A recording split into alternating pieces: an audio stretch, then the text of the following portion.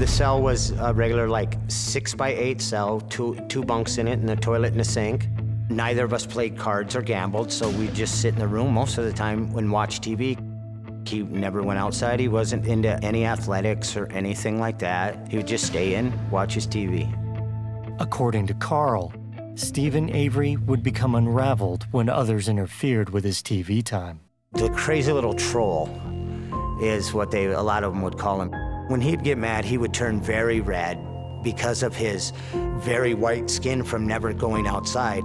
And he'd start clenching his fists, and he's got big for him. He's a strong boy. I mean, he's a strong boy. He came off as a little unpredictable because some days he would just be the quiet Steve that would get his food, eat, and go back to the room. Some days he would draw attention out in the day room, and like, if you do the littlest thing can set him off. Just straight irate, 0 to 100. Not much you can do with anger in prison except get more trouble. And he's like, well, what are they gonna do? What are they gonna throw me in the hole? You know, so and a person that's not afraid of going to the hole is somebody that's not afraid of doing just about anything.